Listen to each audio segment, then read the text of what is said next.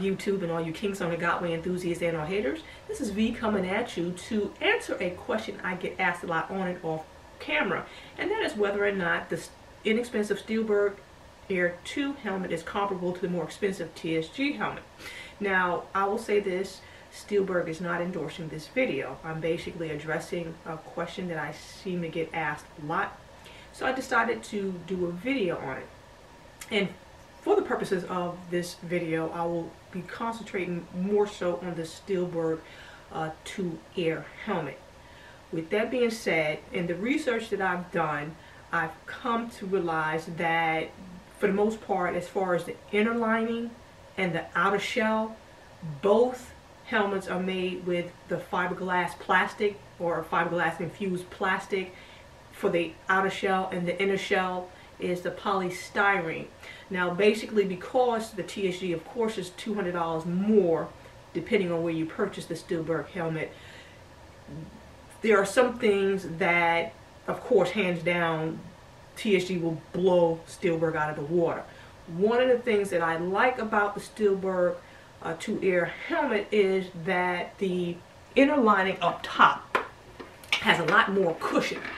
The inner has a lot more cushion up top than the TSG. The TSG is lacking in that category. However, on the TSG helmet, the side pads are a lot thicker and more snug to the face, which basically I like.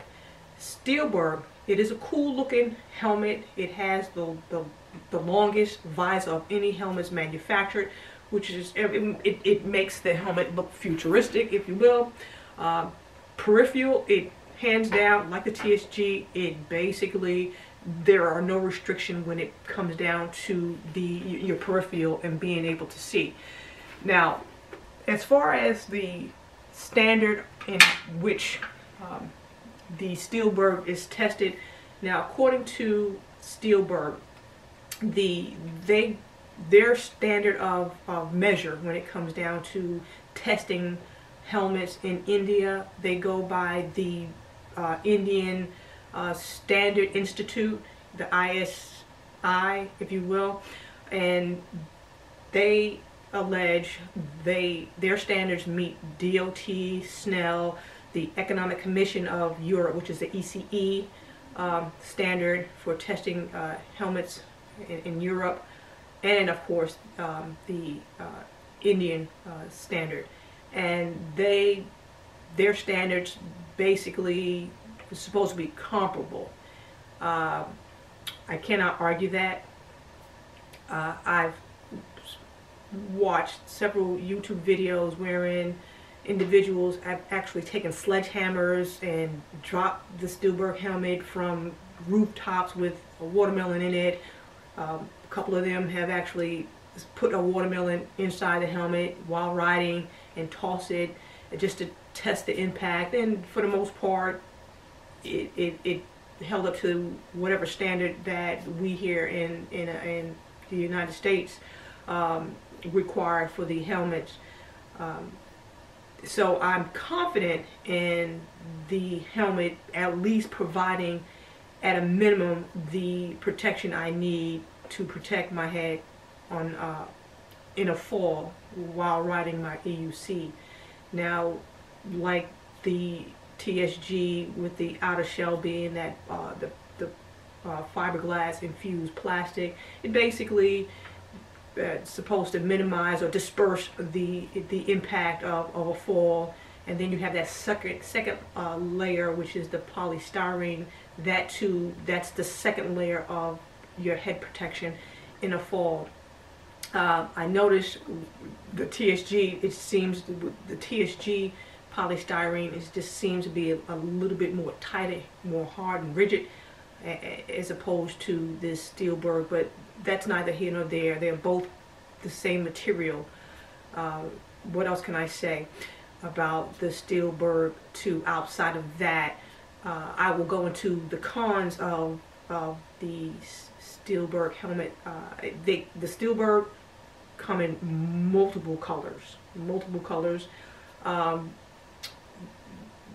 well, how should I say it, the chin strap. The chin strap is a quick release chin strap, which is unlike the TSG. The TSG have like the D-ring straps where you have to fish the strap through and then snap it on the sides. So sometimes that can be cumbersome when you're out and about, you're riding, you want to stop and take, you're stopping, you want to take your helmet off, so you're fumbling. I find with TSG I'm fumbling, but that's the only takeaway from the TSG. I love my TSG, don't get me wrong, but I do love the quick release strap of the TSG, excuse me, of the Steelbird.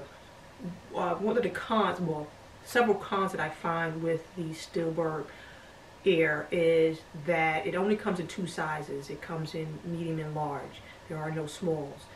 The liner, unlike the TSG, they will, if you purchase a helmet and it doesn't fit, they'll send you a liner that's either, you know, will fit a larger or a smaller facial feature, whereas as opposed to Steelbird, not so much so. And the size measurement is off. I'm a medium across the board. However, this is a medium and it's kind of loose, again, because the side panels of the Steelbird is really loose. It's not full like the TSG. Also, because the TSG, the shield comes all the way down to where the chin, basically where your chin would be, there is no vent to prevent the shield from fogging. I've tried the shaving cream, soap, or what shampoo, or whatever the case may be, to prevent it from fogging, which is not the case. So you're having to basically, you know, crack your shield in order to get the ventilation going, so your shield is not fogging up. Another thing that I found, which is cumbersome, and maybe it's just me being anal, my chin. If you see, my chin is basically exposed. Now, some people may have issues with that. I sort of kind of have issues with that, but what I tend to do is I'll push the helmet all the way down and forward to where the chin is basically covered. Again, that's just me being anal retentive in that regard. Now, would I recommend the Steelbird Air over the TSG? If you're budget conscious and you don't really want to spend close to $300 for a TSG helmet, yeah, the Steelbird by all means is a comparable, put it like this, as far as the money, hands down for the money that the Steelbird costs, yes, it is a pretty cheaper comparable helmet that I can honestly recommend. If you just cannot get with, how should I say, the way that it actually seats on your head, then no, I would say find another helmet that suits your need.